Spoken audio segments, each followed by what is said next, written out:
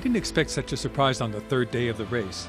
This morning, the chosen one is Armel-Lecléache, and that's not what last night's surveys predicted for the favorite Alex Thompson, who's now in 8th position.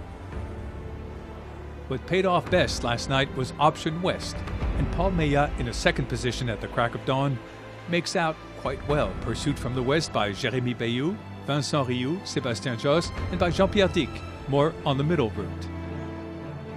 That's a great pace, and it's great to have boats all around. I haven't realized yet, haven't had time to sit back and understand that the Vendée Globe is on, but now we're at full speed, maneuvers in every direction. I succeeded shifting to the west. I wanted to shift westwards, and it worked, because I found myself, well, I caught up with the bunch Gitana and PRB. The quiz of the day is, well, after the Azores High, another justice of the peace will have to be dealt with. The Madeira Archipelago, famous for disrupting winds.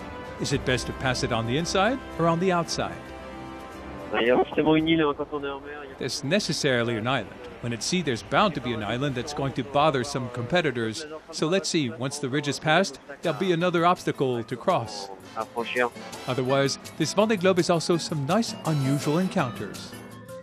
Such rainbows you don't run into very often. It's great, isn't it? Either you do the Vendée Globe, as we do, either you play Robinson Crusoe. I have no idea where he's heading, but he doesn't look in a hurry. I'm surprised to see you so close to Portugal. In any case, I hope our encounter will bring you luck and that you'll have wind, proper winds, so not to get stuck. That's the worst, I think. Yes, that's nice, very nice. It was cool. See you soon.